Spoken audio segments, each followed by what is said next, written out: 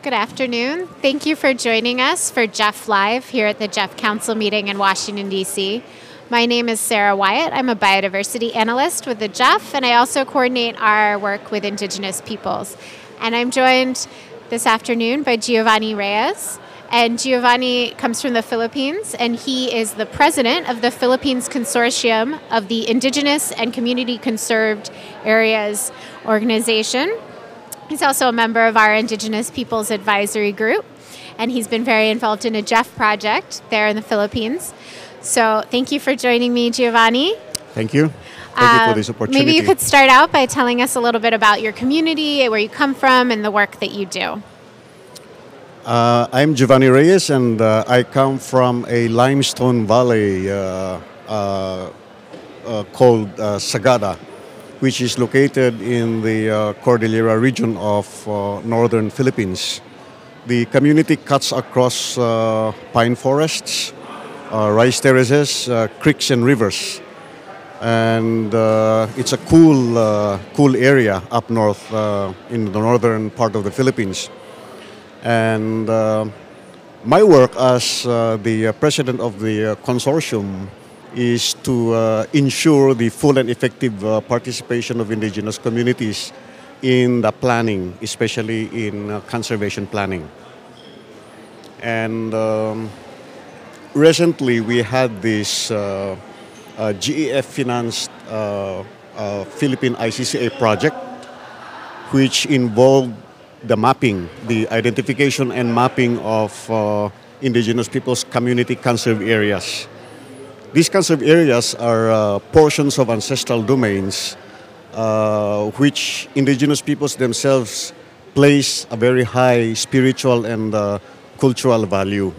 And because of that value that they put on these sites, it resulted into their conservation. So it's an effective means of utilizing the knowledge of indigenous peoples to conserve critically environmental areas. And we do so by translating indigenous people's knowledge about their terrain into its physical dimension in the form of a 3D model. So they will see what is in their minds when they translate their knowledge into its physical dimension in the form of a map. And this will be later used as an evidence-based planning process. Apart from mapping, we also do training.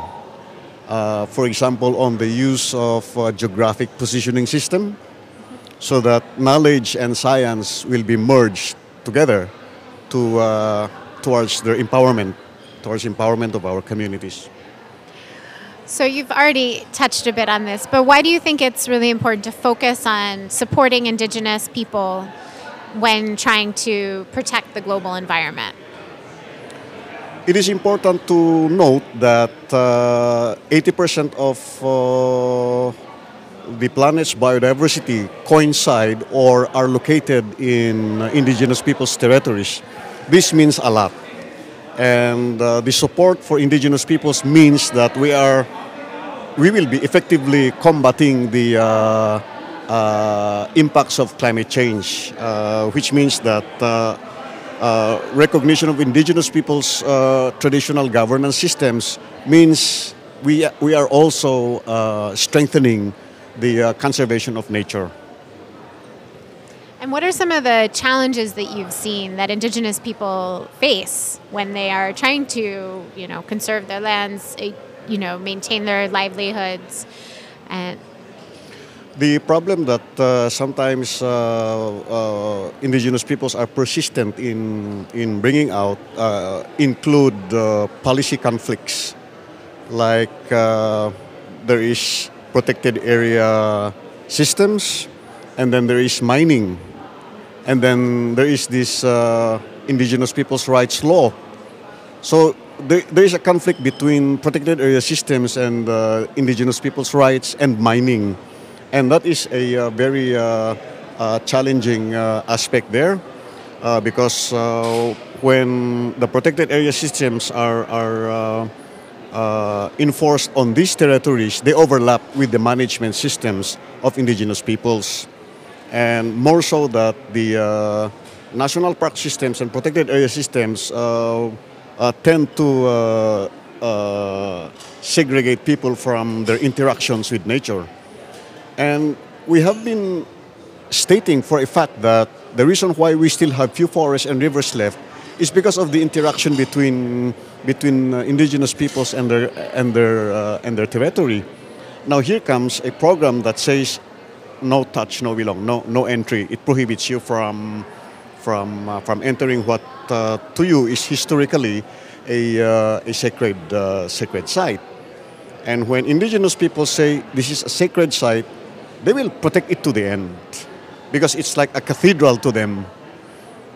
In much the same way as the Christians would look at their churches as sacred, it's the same way as how indigenous peoples look at their mountains and forests as cathedral, as sacred as that. So, and kind of to maybe shift gears a little bit, we have talked about the importance of working with indigenous peoples to protect biodiversity, but indigenous peoples are also very important in trying to fight climate change and trying to adapt to climate change. Do you have any examples of how you've seen this in the Philippines? Well, the forests are very effective in as a buffer zone to the impacts of climate change, like severe storms. They have this knowledge about changing patterns in local climate, and they provide more valuable information about the risks and vulnerabilities, so that it helps in informing policymakers how to develop adaptation and mitigation laws, for example. So it's not surprising that the Intergovernmental Panel on Biodiversity and Ecological Services would say that indigenous peoples' communities are in a better position to inform, in a better position to inform about changes in the communities where the impact is felt most. Yeah, and I know that in the Philippines there has been there's been some efforts through the project to also talk about the benefits of water, the water that is produced out of the forests protected by indigenous peoples, and to, that water is really important, right, for agriculture, for water security, and that many people are depending on it, not just the people there. So yeah, in the Philippines, the watersheds coming from community conserved areas are benefiting about 20 to 25 million Filipinos in terms of providing water to the lowlands. So we also provide support for food security for agricultural areas. So if you destroy our mountains, then there will be no more water for the agricultural lands. There will be lesser carbon sink, and there will be more severe disturbances when you destroy these mountains. And indigenous peoples do not even know that they are providing that much. So we are also thinking of payment for ecological services as an aspect of our future conservation plans.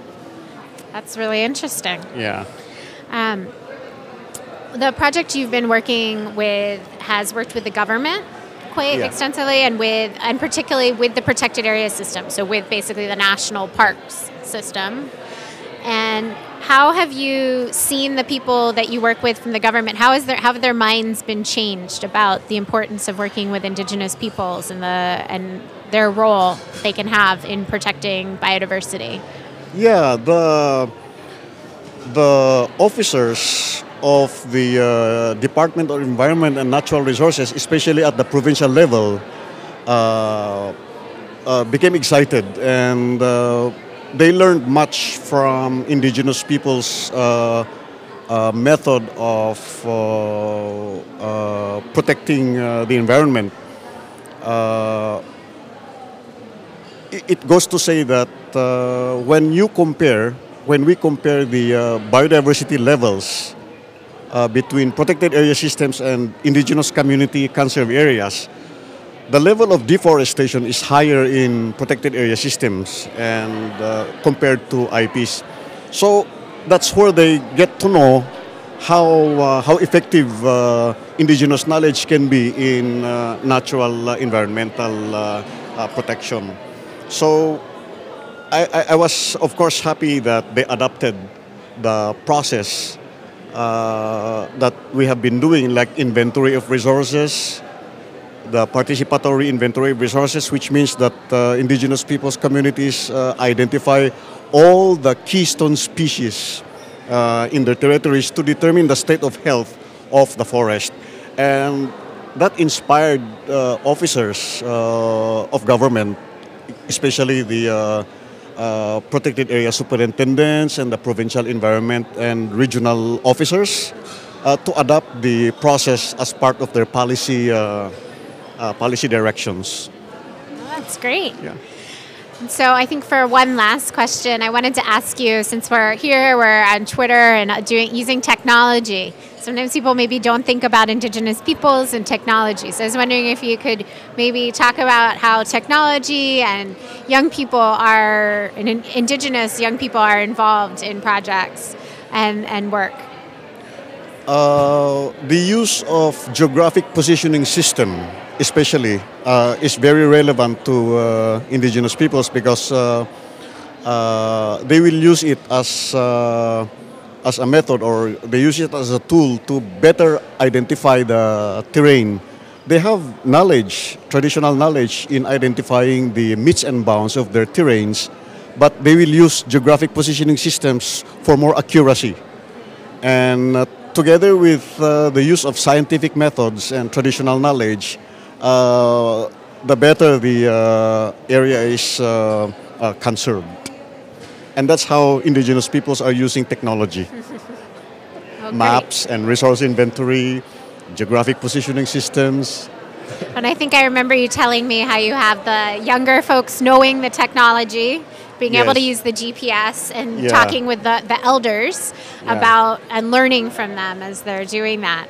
Yes. So it's a really nice mix of It's bringing a mix. people together. It's a good mix. Yeah. And the project that the GEF financed in the Philippines, because of indigenous people's participation, it put the government, or it put the country in the forefront of inclusive conservation, at least for Asia, so that even the government of Myanmar came to the Philippines and studied how indigenous communities established these models. And we hope that this can be replicated in other countries as well. Well, and I think that's a great note to end on. So thank you so much, Giovanni. Thank you. Great Thank to you, chat. Sarah.